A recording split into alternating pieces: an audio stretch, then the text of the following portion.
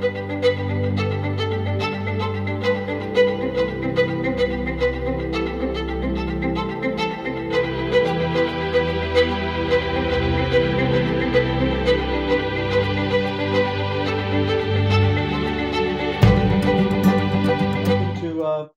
IHS. Our guest today is Professor Ian Gregory.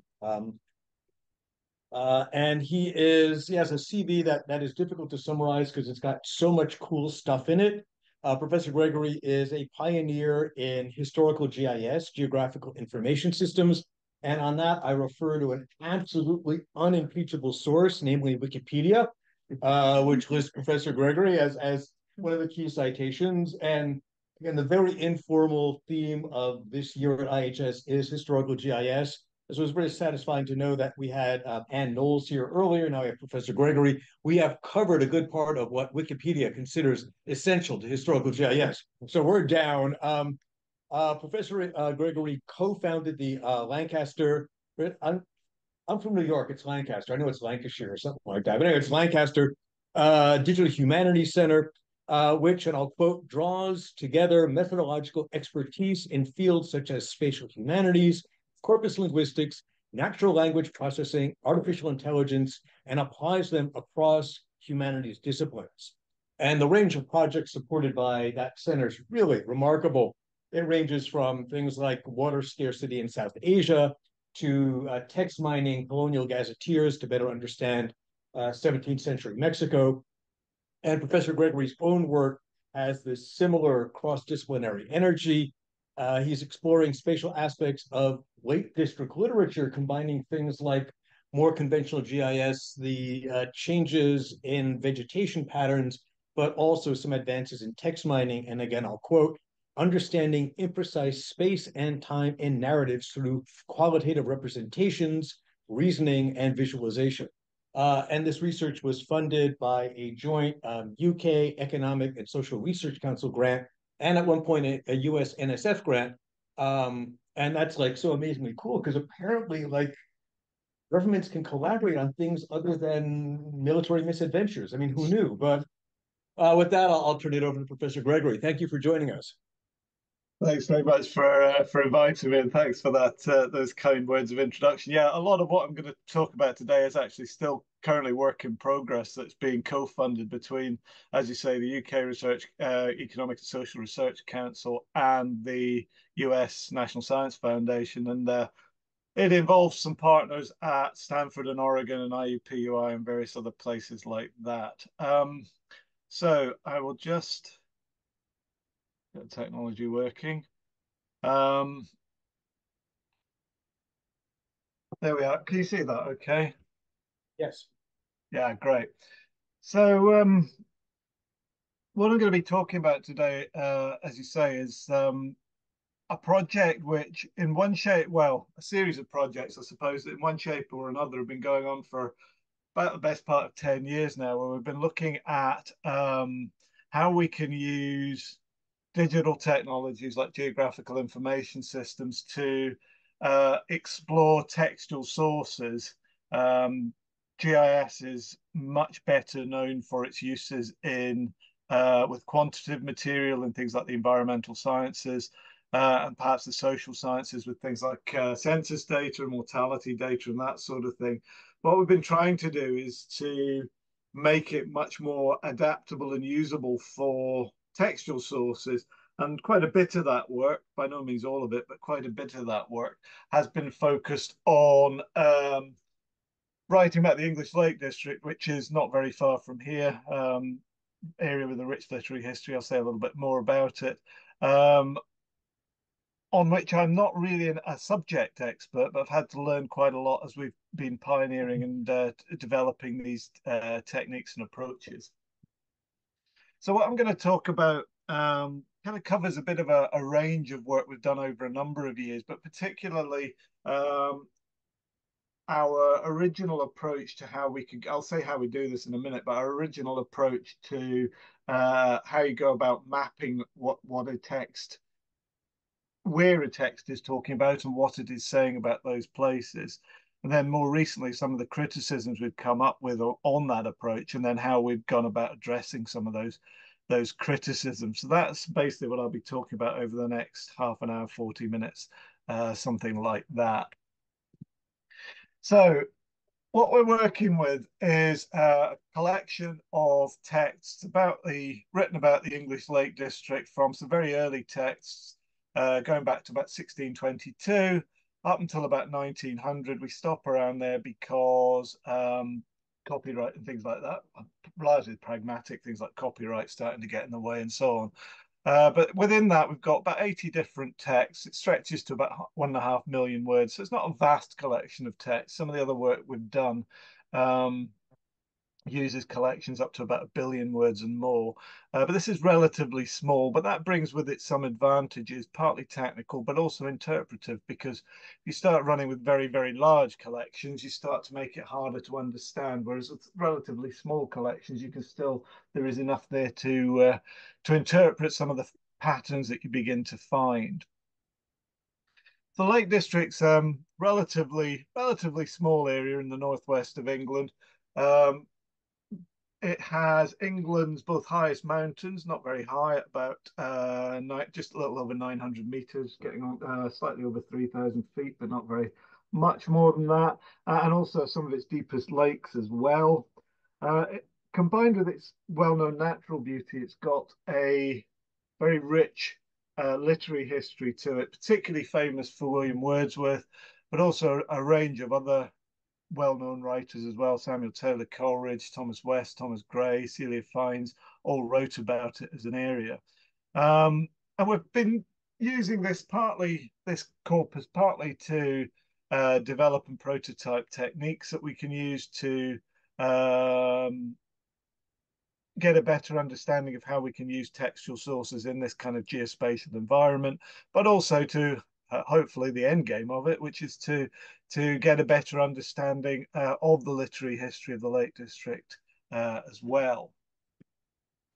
So I said what we're trying to do is the core of what we're trying to do is to understand the geographies within text. That's really what it's about, understanding the geography within text and using digital technologies to do it. In some very early work, the way we went about doing this was we thought that the easy way of getting at geography, was to identify the place names within the text. And we took, in the very early work, we simply did that by hand. So we went through a couple of the texts using XML markup to, when you identify a place name, just put a tag around it, like these PL name tags you can see down here. That means place name. Prospect Bridge is one place name. Portinscale is another place name. Newlands down near the bottom is another place name mentioned twice. We're also, in this case, flagging whether they visited it. So you've got that visited equals Y field if he actually went there when he's talking about it. But the basics of it was simply go through by hand to identify the place names within the text. Once you've done that, you can pull all the place names out and match them largely in an automated way, but also using manual approaches to cope with things like spelling variations. Match the place names which we've got on the left on this to what's called a place name gazetteer, which basically gives you the place a long list of place names combined with the latitude and longitude or eastings and northings of them. Best known place name gazetteer is GeoNames, which is freely available. We were actually using one produced by Britain's National Mapping Agency for this, but they all use basically the same structure, which is the one shown on the right of this screenshot, where you've got place names, and then you've got this one's got both latitude and longitudes and northings and eastings for both of those place names. So when you join those together, you get something that looks a little bit like this, where you've got your original spellings of the place names, you've got standardized spellings as appears in the gazetteer, perhaps some other information that you've pulled out, but crucially, you've got either your eastings and northings or your latitude and longitude, and you can use that as the basis for subsequent mapping. However, the weakness with that, obviously, is identifying those place names by hand is a slow and time-consuming task, even with a relatively small corpus like the Lake District corpus. So instead, with later work, we moved to a process called geoparsing, which attempts to do that in an automated way. So you can see here we've got a screenshot of William Wilberforce's journey from the journey to the Lake District from Cambridge. This is the raw XML as we typed it up without place names identified. It looks kind of neat and relatively easy to understand from this. You run it through a geoparser, and it attempts to both identify the place names and to give them a latitude and longitude. So this is what it looks like once it's been geoparsed. It's horribly messy, I accept, but you can see we've got Hornby as a place name that was on that previous slide, and Hornby is now surrounded by what's called an eNAMEX tag that identifies it as a place name, and within that tag, it's also got latitude and a longitude for it. And that's the critical thing, because once you've got the latitude and the longitude, again, we can map it pretty easily. Not planning on saying much about the ins and outs of this at the moment. It's quite an error-prone process if you do it in an automated way, and we had to do quite a lot, both to improve the ways, the accuracy of it, partly using semi-automated techniques, and partly just going through and correcting the biggest mistakes by hand. But at the end of it, we'd identified out of that 1.5 million word corpus, nearly 40,000 place names for which we could find locations, coordinate-based locations, most of which were in the UK and most of which were in and around the Lake District. And the map there shows what happens when you map them. You get a lot of dots across the map, which isn't terribly helpful, but you can then get into geospatial techniques like density smoothing, as it's called, which just tries to smooth out that pattern and highlight the areas with the most place name mentions and separate those from those with fewer place name mentions. And that's what you've got on this slide here, with the most mentioned places being in the dark greens. So I don't know if any of you know this area, but if you do, perhaps this pattern doesn't come as a huge surprise, which is usually a good thing, because if it is a big surprise, it tends to suggest something's gone very wrong with your methods rather than anything novel with your technique. But what you've got here, this is Keswick, which is one of the main tourist centres, and then you've got a valley south of that with a lake in it, Derwentwater, and Borrowdale beyond that. So you've got a big cluster around there. Skiddaw one of the high mountains, that's a cluster. This is Scafell, another cluster, another mountain, another cluster here. The Central Lake District, Langdale, Ambleside, Grasmere, that's a cluster. Windermere is a cluster, etc., etc. So we're able to identify which parts of the Lake District are frequently being talked about and separate them out from other parts of the Lake District, which are far less commonly talked about. And in some ways, one of the surprising things is just how clustered this pattern actually is, just how, which in other words means people tend to talk a lot about some places, but a lot of it for a very written about and rich landscape is actually ignored or very sparsely talked about. And that in itself, I think, is quite interesting, maybe something we could follow up on. So where that gets you to is the ability to ask, where is a corpus talking about? What place names are within the corpus? Where are they? How can we summarize that pattern? Which is a good start, but really what you're interested in is questions more about where is being talked about in relation to particular themes, or perhaps what is being said about particular places.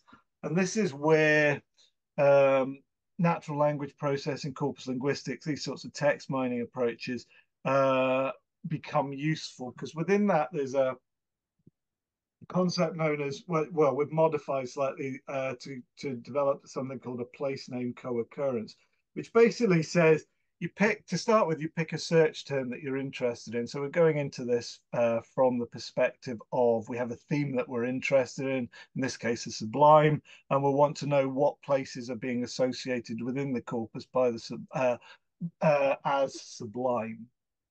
And the way we do this, a simple computational approach, is the idea of co-occurrences, in which basically if the toponyms are within 10 words, with using a span of 10 words, I could say a little bit more about why we picked that, if you like, but within a span of 10 words of, if a place name is within a span of 10 words of our search term, then we're assuming that the two are being talked about in relation to each other. And if it's more than 10 words, then we're assuming that it isn't.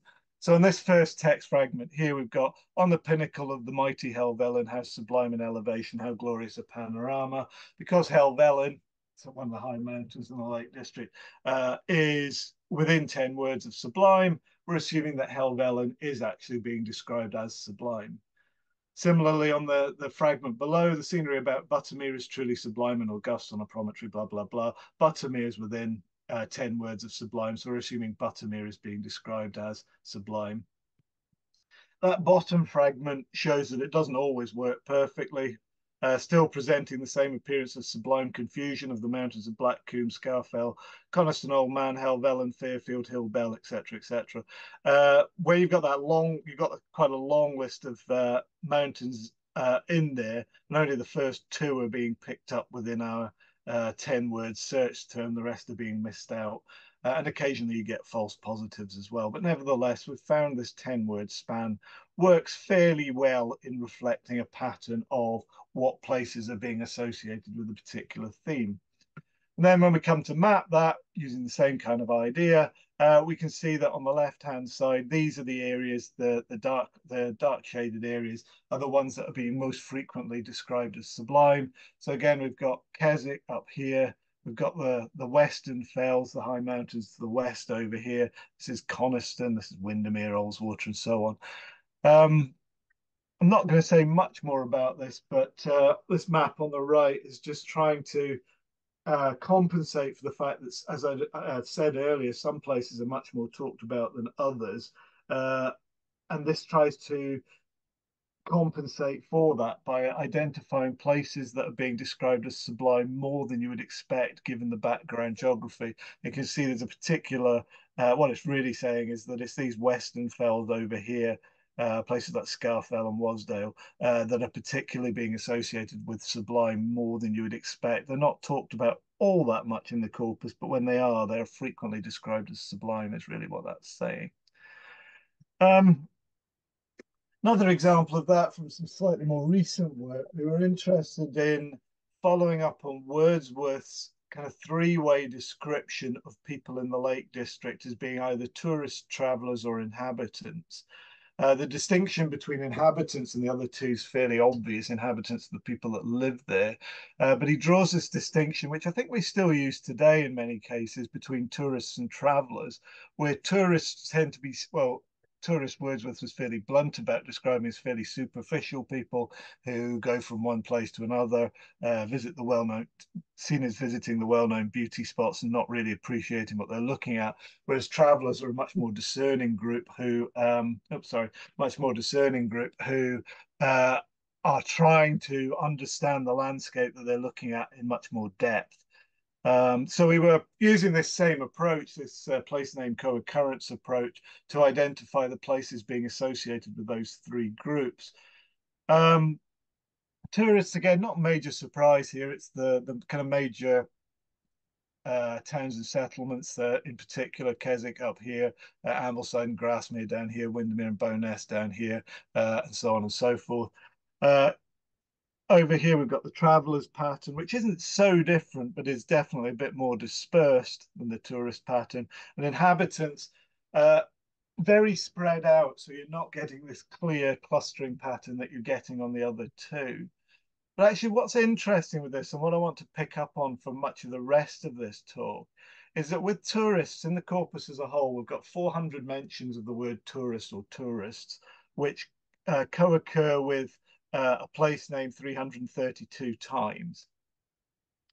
Traveller as a word is used more. There's almost 600 instances of that, but it only co-occurs with place names 237 times.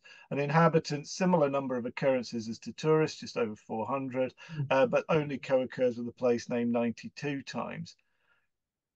So where that gets you, potentially, but wrongly, is the idea that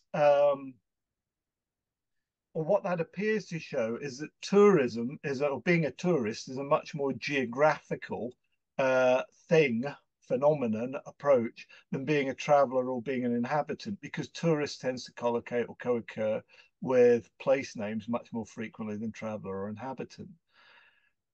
but that's kind of problematic. It's difficult because place names are one way of thinking about geography, but only one way. There are other ways of thinking about geography, and this approach is completely blind to these other approaches. And that's really what started us thinking on the way this new project is working, which is where we become more interested in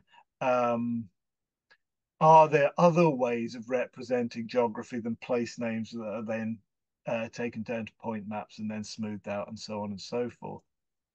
So where we before I get into that though, there are some other criticisms of that, the kind of approach I've been talking about so far that we can make as well. It's a very GIS based view of place. Not perhaps not very surprising. When we started this work, we were really interested in asking the question, well, can we actually deal with textual sources within a GIS? To which the answer was yes, we could. But for having done that, you're then interested in perhaps some broader question, which is how can we summarize the geographies within text in a digital environment? So going beyond GIS to try and get at the kind of ways of representing geography that GIS isn't very good at representing. So GIS does you a very good job if you've got coordinate-based locations and want to map it. It doesn't do a good job or it can't really cope with things that don't have coordinates associated with them. So that brings us on to the second criticism, which from this representation, place can only be toponym based. And if it doesn't geoparse, if you can't find coordinates for it, as far as the GIS is concerned, it isn't a place. And indeed, there are some more problems with that, which I could come back to with GIS. I could come back to certainly in this approach, which is if you can't map a place particularly well with a point, so things like rivers and lakes and so on aren't that well represented in the kinds of analysis I've been talking about up until this point. Another problem is that because we're using this style of mapping, the style of mapping shown on the right-hand corner of this slide, is very good at representing Euclidean geography that we're all quite familiar with looking at. But that's not necessarily the way writers are perceiving places. This is a landscape of lakes and mountains. You can travel in some directions very easily, but it's very difficult to travel in other directions. So writers may not be perceiving the landscape in the way that a Euclidean-based map, straight line distances in all directions, tend to represent. So that's potentially problematic as well.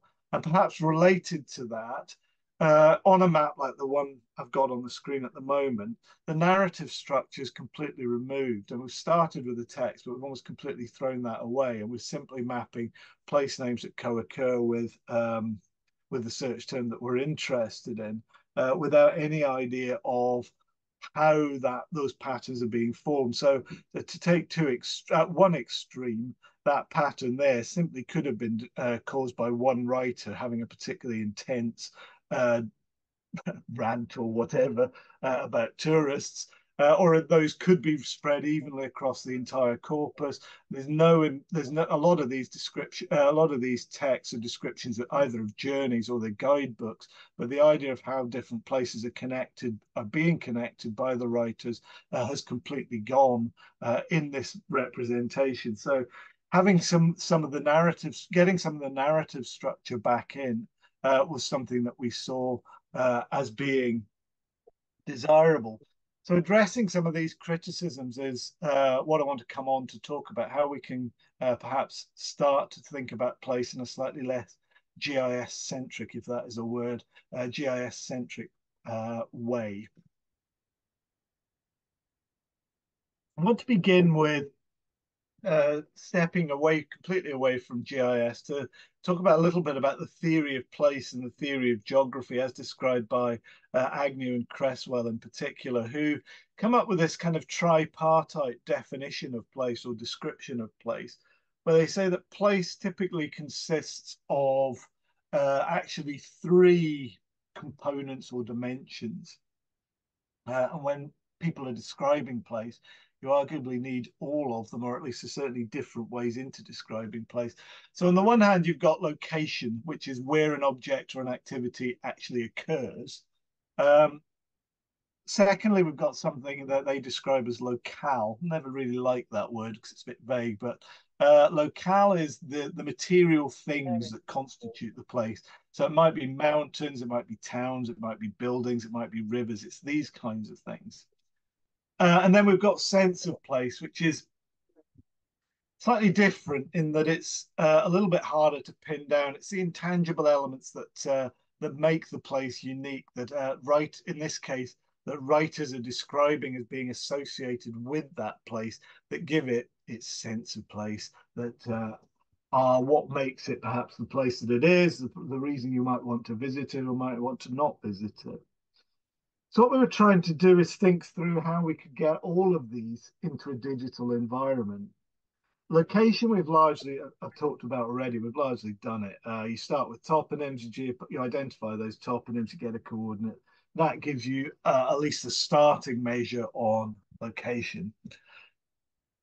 Locale's also not very difficult, perhaps even slightly easier than location because you don't need coordinate. But what you need to do, we decided, was simply identify the geographical features that are being described, which are all nouns, what we're calling geographical feature nouns or GFNs. And I'll say a little bit about how we can define those in a minute. But what you're looking for are what are the kind of nouns that are making up the description of place in there. So it's things like mountain, river, lake, and so on and so forth. But obviously, you want a much longer list. And I'll come up to describe how we can come up with that list in a minute. And then sense of place. Well, in the example, particularly the first example I gave, we were simply deciding in advance that the sense of place we were interested in was sublime, and we've picked other search terms as well in different bits of work. But we're simply picking up on one word or maybe multi-word search terms and then looking for where they are. Whereas we wanted a more flexible approach to this that would, rather than giving a predefined list, that would actually identify the words that the writers were using to describe sense of place. And as I'll come on to, the obvious candidates are things like adjectives, adverbs, nouns, and verbs. Actually, adverbs don't work particularly well, but adjectives, nouns, and verbs all give you slightly different things. Adjectives obviously are very descriptive. Verbs tend to give you more information about events, what's happening at a place. Nouns give you bits of both. So it's trying to pin down these sorts of words that are being associated with place. So to talk through a little bit more about some of that, defining geographical feature now. So these get us into locales. We're looking for nouns that refer to geographical features from the physical, human, and administrative geographies. Exactly where you start and finish with that is inevitably slightly subjective. We did decide to include things like transport related words, so train, road, path, ferry, things like that are included. But the more abstract terms like route or journey, the view, the scenery, things like that, we decided wouldn't be. And obviously words that are parts of proper nouns like lake, Windermere, or Derwent water, in these cases lake and water, we excluded as well. But basically we came up with a list of seed nouns that we started with that we thought would be relevant. Lake, mountain, river, hill, tarn, which is a small lake, very common description of a small lake in this part of the world, town, and so on. And we were looking for other words that occur near to those. We found those using a technique called collocation. I'm not going to go into that here. Added additional words as a result that we felt were geonouns, then repeated the process until we felt we had a good long list of them, probably identified most, if not all, of the relevant ones. And in the end, we came up with 153 of those. The most common being lake, which occurs over 5,000 times in the corpus, mountain 4,500 times, road 3,000, water, hill, rock, house, and so on and so forth. So although these words aren't although there aren't a huge number of these words, there's about 153 of them compared with many thousands of different place names. They're actually a bit more common than place names. There's 75,000 instances of them occurring within the corpus. There's only about 40,000 of place names. So they are the corpus, perhaps not surprisingly, given what it's talking about, is very, very rich in these geographical feature nouns. So let's go back to tourist travelers and inhabitants. We did this in a ever so slightly different way, but only slightly different, because in the first bit of the analysis I was talking about, we were talking about a co-occurrence occurring when our place name and search term were within 10 words of each other. In this work, we've used whether they're within the same sentence. I can say a little bit more about that as you like, if you like, but it doesn't make a huge difference to the results. So we can see with place name toponym co-occurrences, we're finding a pattern of, as I said, tourists being much more associated with toponyms and travelers who are much more associated with them than inhabitants.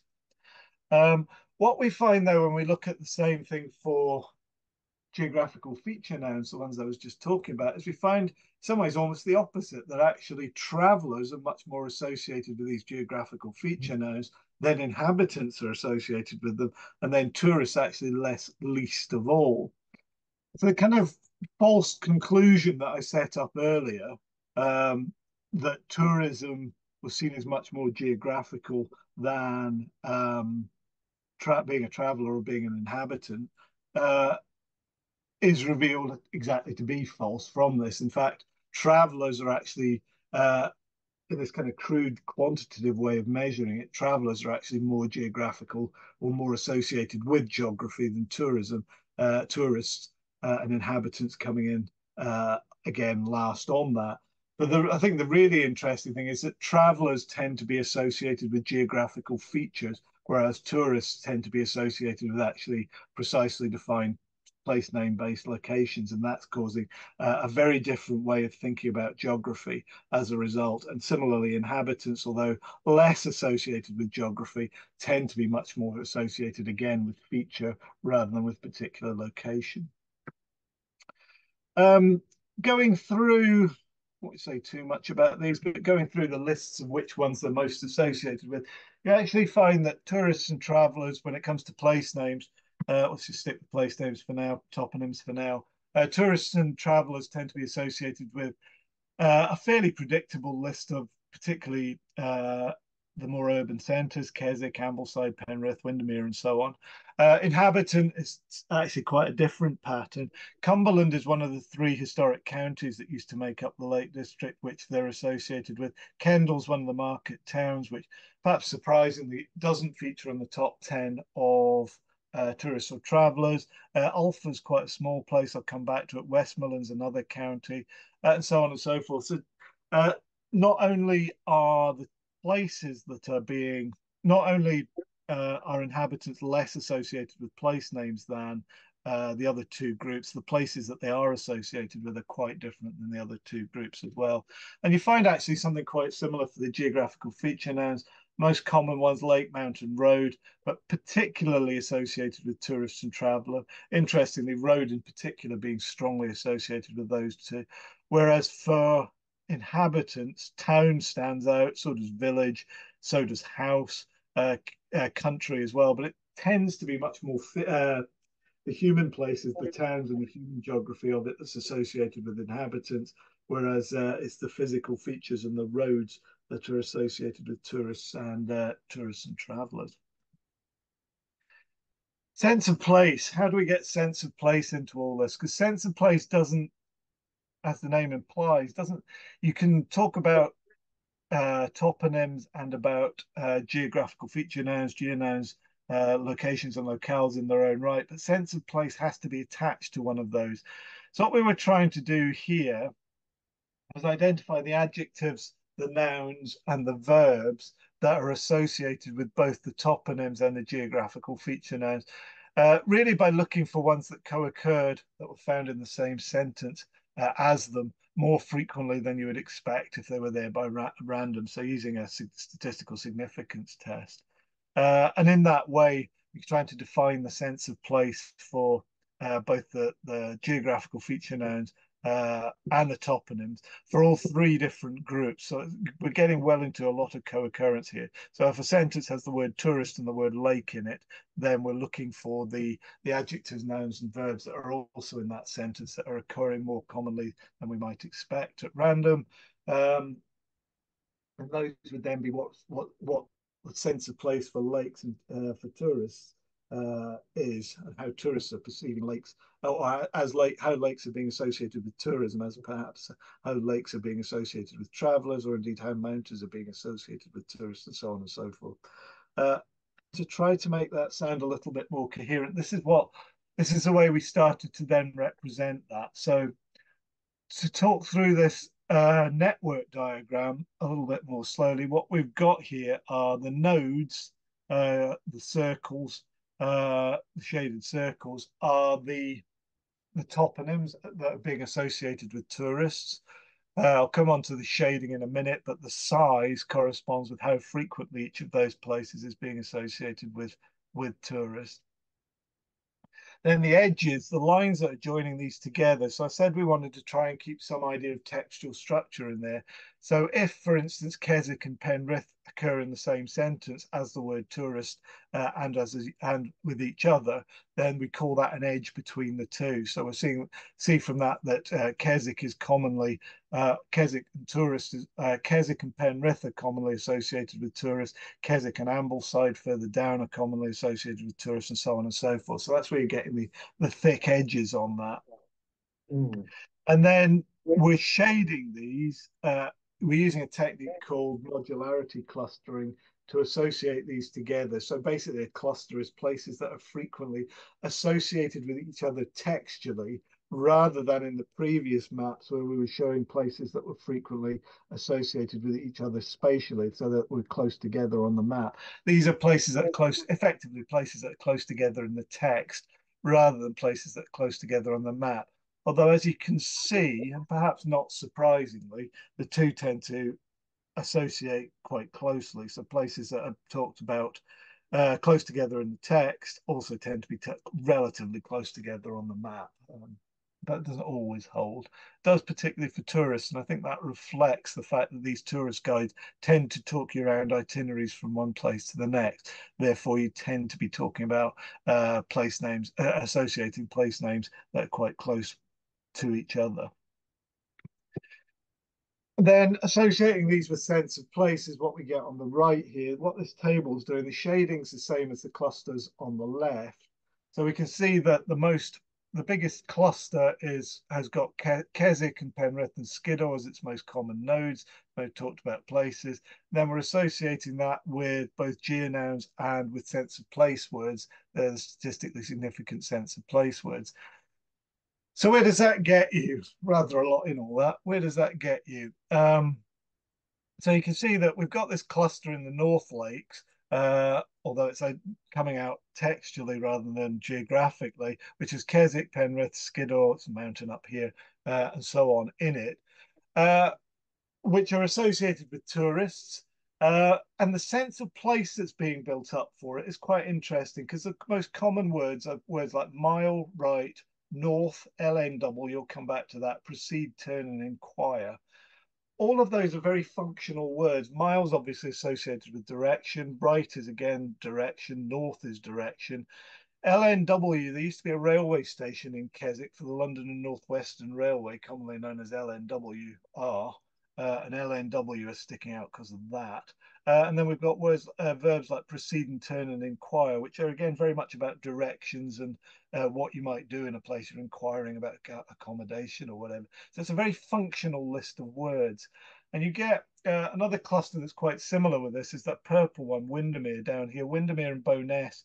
Bowness in particular is quite another tourist centre, and we're having the same sort of very functional list of words associated with sense of place, things like east, guide, abode, accommodation, and so on.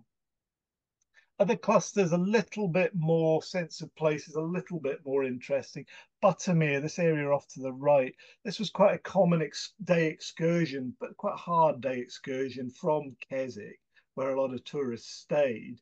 and you're seeing that we're getting uh, words like difficult, unfamiliar, tempting, day excursion, and so on. So we're actually getting words that are more about describing what the excursion over there is going to be like.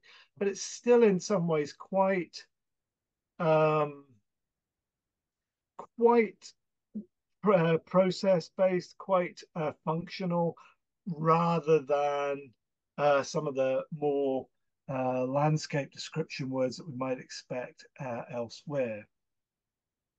So that's tourist toponyms. We did the same for tourist geographical feature nouns, same kind of idea. So for tourists, the major cluster is associated with lakes in particular, and perhaps things you do on lakes like boats and shores and so on. District, not using lake district as one, but district of the lakes or lakes in the district is causing that. And again, it's very functional, typically very functional words associated with it. East, adjacent, head, guide, and so on and so forth. We have got some more descriptive words like beautiful and beauty in there. And that's fairly typical for a lot of things. Road is the second most common cluster. We've got things like vale, river, bank, and stream on there. That tends to be because the road runs through a vale or crosses a river, crosses a stream. It's very functional stuff. And again, we get quite functional words associated with it. And that's pretty typical for a lot of the tourist clusters that we find using this approach. Travelers, we find something quite different, although in some ways, particularly with toponyms, there are also quite a lot of similarities. But you can see we've got in some ways quite similar clusters here. We've got this red cluster is the most popular one. It's centered on Keswick. It stretches over to Penrith, but it also takes in one of the other popular lakes, Ullswater, a place which is interestingly associated with travellers, but not so much with tourists. And you can see, though, that within this cluster, you get much more landscape appreciation type words, beautiful, sublime, excellent, and so on and so forth. But again, there's quite a lot of directions in there too. Tour, lead, come, follow, which is mile, and so on and so forth. Skirt in the sense of skirting around a mountain, that kind of thing. You can also see that in the other clusters too that we get. The Patterdale one, this area here, Patterdale, Grasmere and the Central Lakes, high, bleak, charming, pastoral, sterile, sweet, and so on. Coniston over here, beautiful, long, circular, leisurely. It's describing journeys. And it's getting these sorts of words in it. So it's a bit more, it's developing a bit more of an appreciated sense of place for traveller toponyms, but it's still in some ways quite descriptive. Well, when we come on to traveller geonouns or geographical feature nouns, this is where we really find the richness of sense of place. So um, the most popular cluster within this is again roads and things associated with roads like passes, inns, houses, and so on. But even on that, you're getting quite strong landscape appreciation words: excellent, tolerable, unpleasant. I think some of these are referring to things like the accommodation and so on. When you move to lake, though, and all the things associated with that, you're getting fine, beautiful, sublime, views, scene, and so on. Mountain. Mountain's quite an interesting one because you're getting words like difficult, steep, tremendous, top, pleasure, and so on. So climbing a mountain. Mountains in this case are things to be climbed. The climb can be hard, but it's worth doing. With tourist, mountains tend to be things to be looked at from the bottom, perhaps gone around, perhaps appreciated, this kind of thing, but tend to be quite basic from that point of view.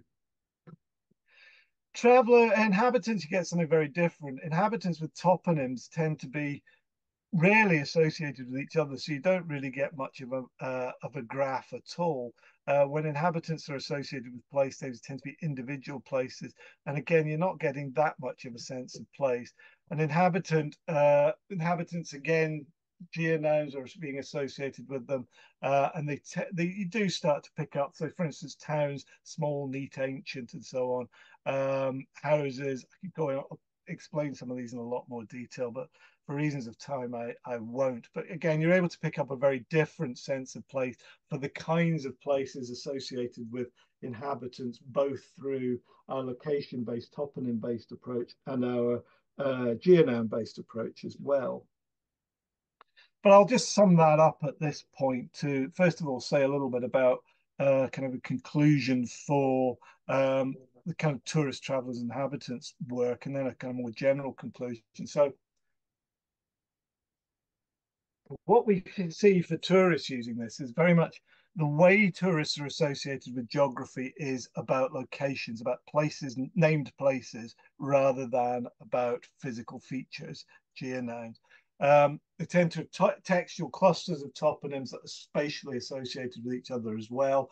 And sense of place tends to be very functional, but you get a better sense of place developed with perhaps surprising with geographical features than you do with toponyms, which tend to be the much more functional ones. Travelers, by contrast, the geography associated with travelers tends to be much more locale based, in other words, based around geographical features rather than specific locations, which actually ties very nicely back to Wordsworth's idea of travelers being people who would discern a landscape in their own right, should be talked through the landscape and what they're looking for, rather than picking up on particular places that they should go and what they should see there.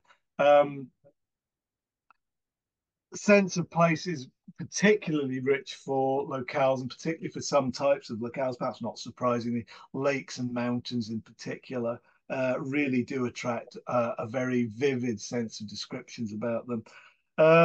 Inhabitants, by contrast, are really not frequently associated with specific locations, and the ones that they are tend to be quite marginal and quite peripheral to the Lake District. It's quite interesting that the people that actually live there tend to almost be pushed out to the fringes and largely ignored in the middle. But where they are associated with it, it tends to be the human centres, the towns, the houses, the villages, and so on. Sense of place. I could say a little bit more about how we get a sense of place for particular types of place, but actually what tends to happen is particular themes get picked up on by well-known writers like Wordsworth, and they get repeated over and over without much development of them, and that associates places like Ulfa and so on with particular themes within that to do with inhabitants. But it's far less rich for inhabitants than it is for tourists and travellers. More generally, though, what we're trying to get to is that if we're trying to understand the geographies within text, we need to go beyond simply toponyms and spatial clustering to think about other ways that geography is represented.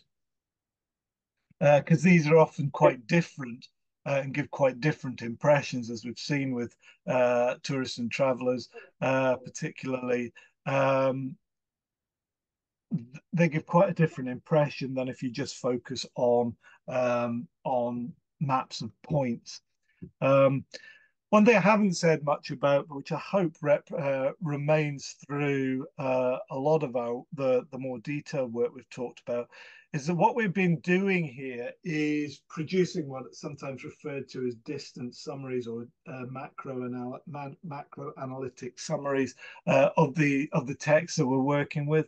But if you want to understand why those patterns are being produced, you need to go back into the text themselves and read the parts of them that are being commonly associated with the things that we're interested in, to try and get that explanatory side to it that goes over and above the more descriptive thing that the maps I've been showing to date actually focus on. At the moment, we're trying to divide things, bring more textual structure in by dividing places up to be kind of more aggregate regions as made up of parts of journeys. This map on the right shows just one example of doing that.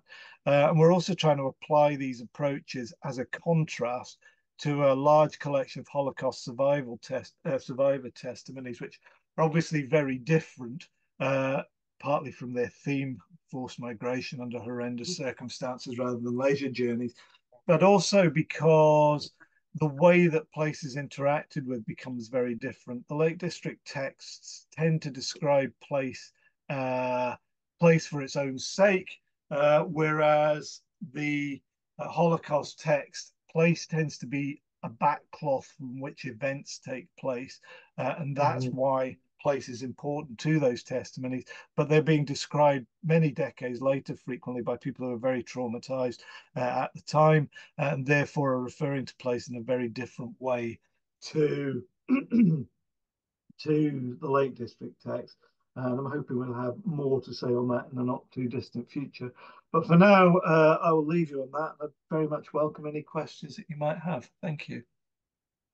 Thank you. Do you have a question in chat or check? Let's start with one here. Oh yeah, go ahead. My name is Gregory. So I have a quick question regarding the geoparsing process. I wonder how well is the Well, say just a brief word about your work to no. know why you're interested in geoparsing. Well, I'm interested in digital humanities generally. I think I'm working on a project about mapping place names in People's Daily Chinese newspaper. So I'm generally very interested in terms of how place names geoparsed. So in I'm terms, going to interrupt. Fable, I was looking at where is China based on references in People's Daily? So Okay. basically, how does China go from the places that the Chinese Communist Party happens to hold after the Civil War to China? Because even when I'm summarizing your work because it's really cool and you didn't sell it. But anyway, because even when you're saying that, of course, we all control all of what was formerly held by the Qing Dynasty. If in your flagship paper you're only mentioning key places, there's a disconnect between those two spatial senses. That's just yeah, how's that? Thank you. so my question is how accurate is the geoparsing to whatever that is it's performing not only in terms of the ones that accurately picked up, but also the false negatives, those who might not be picking up. Yeah, is there any yeah, it is. Yeah. So I think that's a really good question, and it's one we've spent a lot of time on and explored in different contexts quite a lot. Actually, when we started this work, I thought that we would work on the Lake District stuff because it's quite a small corpus, almost as some pilot work, and then roll that out to some of the large newspaper collections we've got, which have up to about 1 billion words in them, which were obviously the size I thought would make them more difficult. But actually, the newspaper material geopars better than the Lake District stuff because newspapers tend to actually focus on a relatively small number of place names that they would expect their readers to be able to locate themselves. So it tends to be the more popular places. Whereas in travel writing, people often pick up on very small, obscure places, partly to talk the reader through it, but also partly to, it's almost a way of stamping that you understand this landscape or you know this landscape. So you name lots of places within it, almost as a way of showing off your knowledge. So actually geoparsing the Lake District corpus was much harder than we ever anticipated. And we developed something that we call concordance geoparsing as part of that, whereby we would just pick a search term and geoparse just the immediate text around that, which was quite easy to check. We checked that quite carefully and create what we called an updates file, which were the corrections that we made, which would then geoparse another relatively small subset, check it again, create more updates, and round it went, so that we figure by the end of it have quite an accurate bit of geoparsing for that corpus, but there are still errors in there. So I suppose to come back to your question, it depends on two things. It depends on how rich the place naming in within your collection of newspapers or whatever it is, and it also depends quite critically on how good or otherwise the gazetteer that you're using or gazetteers that you're using to then map or find locations for those coordinates are. Yeah, I think that's about where we get to with that. It's a rich area though. Sure, go ahead. Hi, Jacob Romano, postdoc in English. I wonder, the span of the corpus is quite long, and I wonder if you could say a little bit about how much sort of consistency or shift in these associations you find sort of diachronically across with each other, or if you've looked at that. Yeah, so we've done a certain amount of work on simply things like the extent to which the places named change over time and also by genre. and also perhaps the themes that emerge and how they change over time. So words like sublime, actually, no, picturesque is a particularly good one, because early on it had quite a specific meaning that was particularly associated with some quite poetic writers. And as time went on, it kind of almost lost its meaning and almost became a word that was used, was often quite frequently ridiculed as a bit of a pretentious way of describing landscape. So we've done some work, largely not so much on the individual dates of the text, but by grouping the texts into, for example, the early texts, which are usually pre-romantic. They're where the picturesque writers and so on, people like Thomas Gray, are doing some of the early journeys into the Lake District. Then you can carve out the romantic writers like Wordsworth and Coleridge and people like that from particularly the early 19th century. And then the railways arrived in the Lake District in the 1840s, 1850s, and the Victorian tourist guides really start up from there. So you can separate those out again, and you do get some quite interesting spatial patterns from that. What we haven't done is anything looking a bit more at the geography, both in terms of locale and sense of place, the features and the sense of place that people are describing and how that changes over time. It'd be quite interesting to do some more work on that. Please, yes. Hi, I'm Wendy. I'm a master's student in UI UX, and so maybe I'm a bit off. I want to ask that I really like how you are saying that you are trying to use tourist travel and inhabitants to see that how they describe words. And I wonder, first of all, where is the data source you are looking at, and how do you distinguish these sources from a tourist, a traveler, or an inhabitant? Thank you. So we weren't, when we were doing tourist trap, what we were mapping with those three were the writer's impressions of where those the writer's impression of where those people were and what else was being associated with them. So the way that worked was, rather than picking texts written by tourists or written for tourists, as opposed to text written for travelers, we were looking for place names, geographical feature nouns, and sense of place words that were found in the same sentence as we're using that as a span, the same sentence as one or more of those three words. So in theory, actually, somebody who is the same person who, when they're out on a mountain or whatever, maybe being described as a traveller, but when they get into town and are looking for accommodation, maybe being described as a tourist, and therefore you're getting a different geography emerging that way.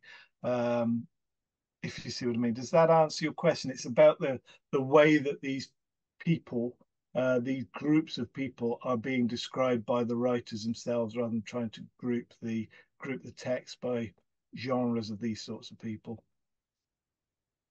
Then when we're looking at a piece of writing, we will see that whether we're describing them as a tourist or as a traveler, like it is based on how the writer described these people. Yeah, absolutely. Yeah.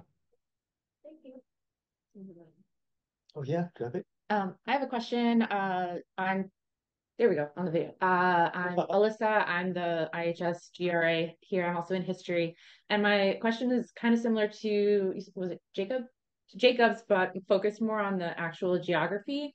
Is there a difference in what the writings or what the associations you're finding, like when the Lake District was, not pre-industrial revolution, because I'm assuming that didn't really impact it, but I'm assuming the area changed over time, built up, became much maybe more touristy and aimed at tourists.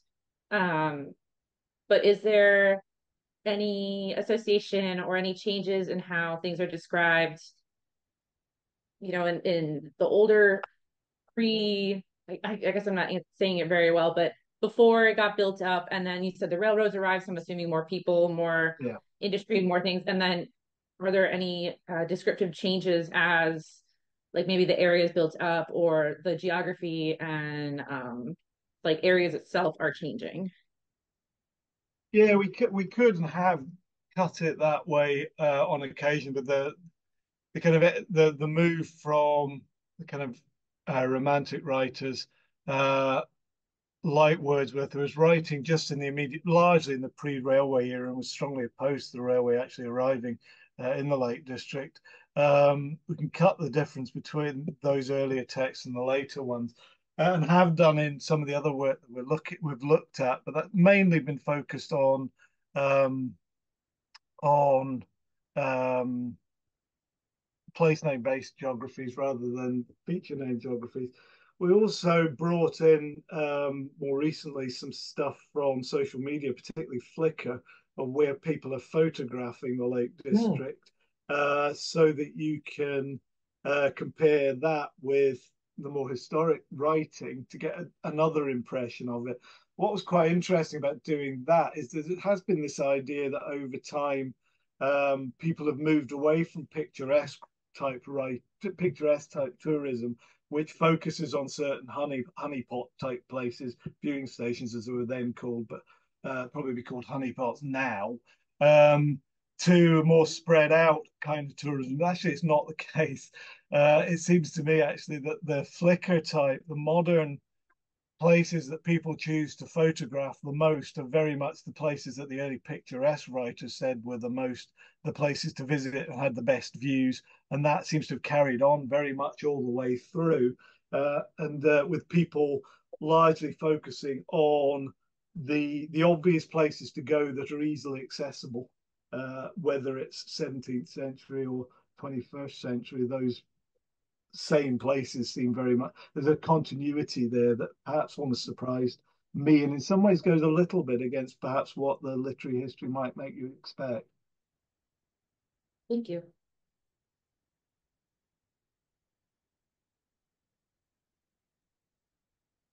A, a question on toggling between this what Franco Moretti has called sort of distant reading, and then toggling back. Have you done any close reading to get a sense of when you read or reread the text, do you pick up on this, or does it appear only at scale? I mean, the way we've tended to approach this is to use distant reading as a way of then directing close reading, if you like. So with 1.5 million words, it's probably too much to close read all of it and still have a good memory about what all of it's saying. So for instance, if you're picking up a cluster of a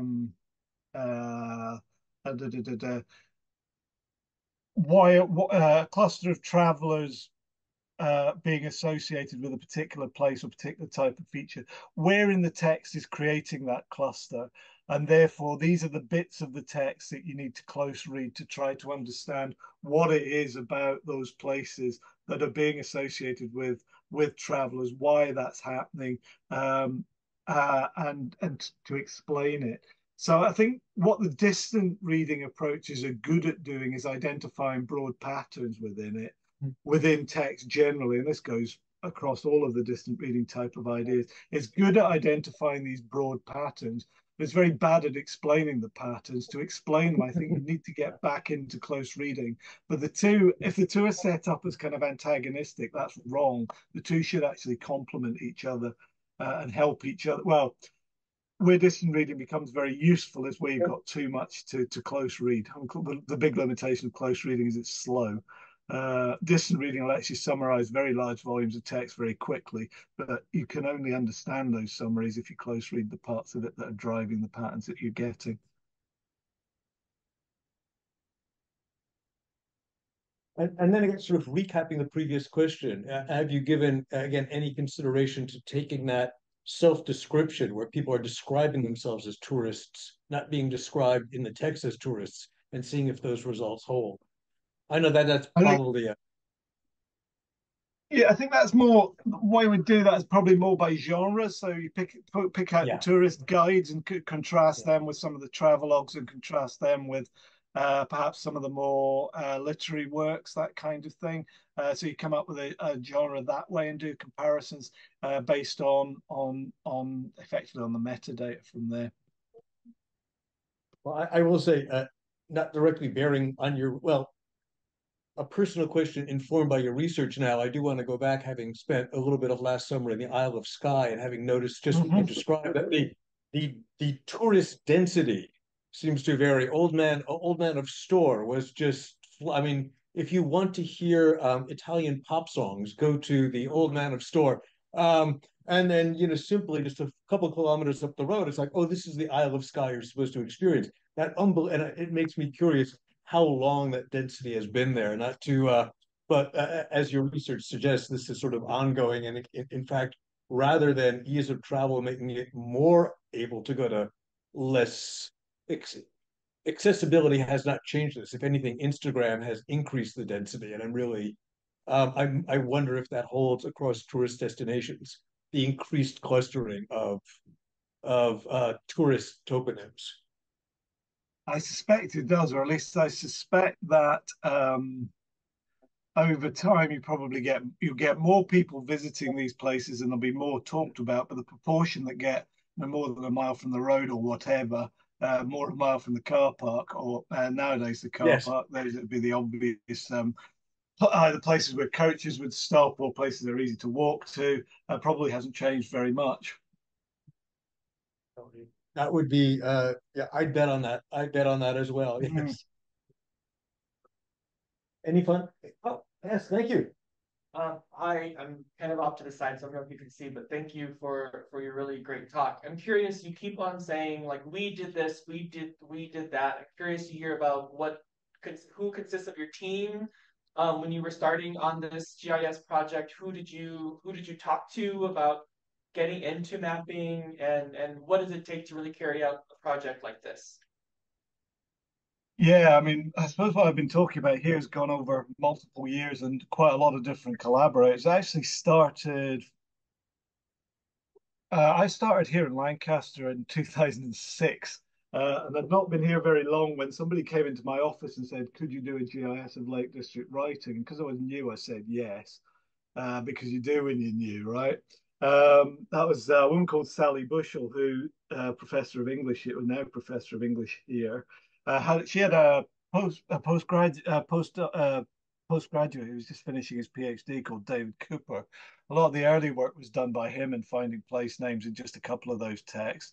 And then we got some more money to do it. And people like Chris Donaldson. That's when the geoparsing started. Chris Donaldson came along, and Patty Marietta Flores. She did a lot of the early GIS work on it. And then more recently, Joanna Taylor's done a lot of the I can't really do the interpretive stuff. She's done a lot of the literary stuff on that.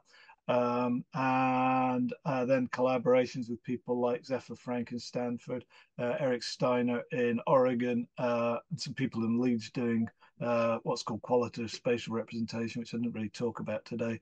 There's been a long journey and rather well funded, which has been nice, but it's involved a lot of different people on it. And I think it's one of the nice things about digital humanities projects is to do them well. I think you do need to collaborate with people because people haven't got the skills across. No one individual's got the skills across all the range of different skill sets that you need. And working with different people from different backgrounds, particularly crossing that kind of computational and humanities divide, is really interesting and leads to some really stimulating work.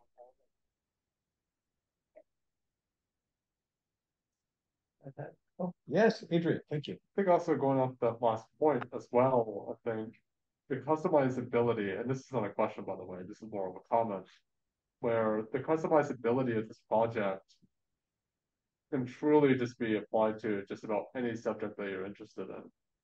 Because I can see this being applied to, of course, as you mentioned previously, the study of Holocaust currently with Anne Kelly Knowles, but also just projects that Dr. Rabina is interested in, projects that I would be interested in, projects that I've been part of that didn't fully go the way we wanted to, because it's very tricky to collaborate as an undergraduate. I'm just going to say that now.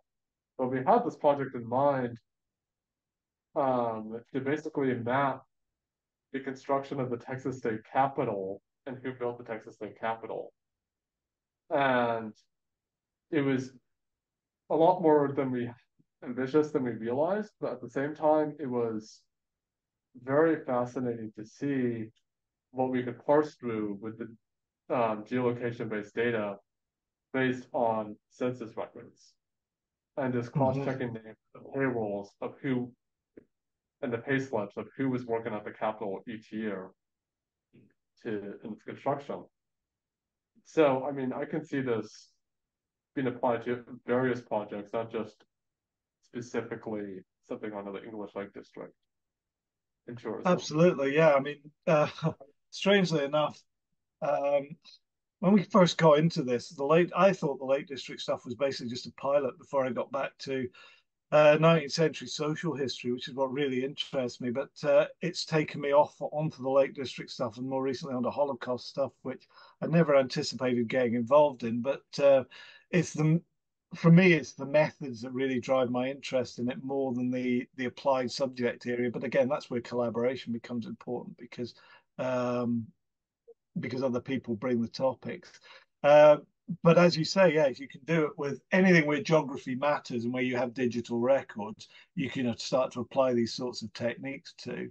And your experience isn't untypical in that a large proportion of the time you end up spending is often spent in the data, if you like, the database creation phase, the finding the place names, the mapping them, that sort of thing.